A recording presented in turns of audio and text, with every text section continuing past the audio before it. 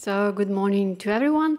So our project aims to understand which are the neuronal circuits important for sexual imprinting. What is sexual imprinting?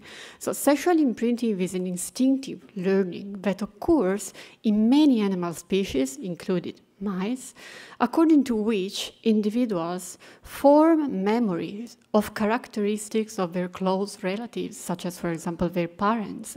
And once they are adult, they recall this memory and use this information to select their best mate. So mice, for example, use a combination, is a multimodal form of learning, and mice use a combination of odors and sounds to choose their best mate.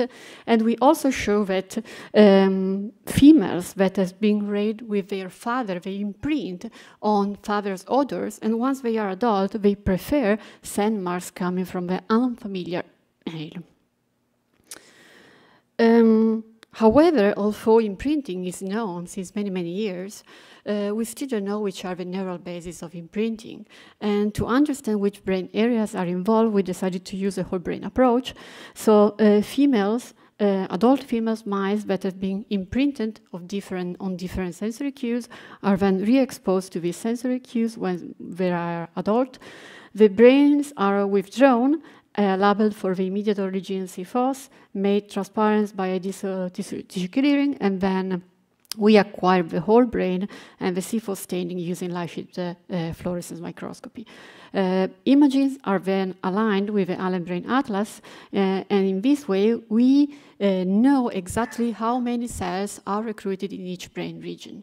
And doing some mathematical analysis using correlation metrics and in particular graph theory, we can dissect exactly which brain circuits are recruited. And we can then tackle these circuits using more physiological technique, such as, for example, miniscope recording. So I don't have time to go in the detail of which brain areas are recruited, but what I would like to underline here is that sexual imprinting has been evolved for inbreeding avoidance. And when we use laboratory mice, such as, for example, black 6 mice, they are highly inbred.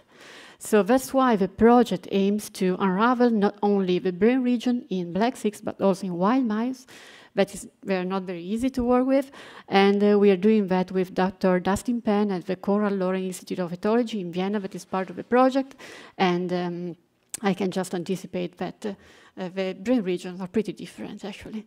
So we don't have a poster because we have to leave immediately to go to the airport to go back to Italy, but if you have any question for that, just email me. Thank you very much for your attention. Thank you very much.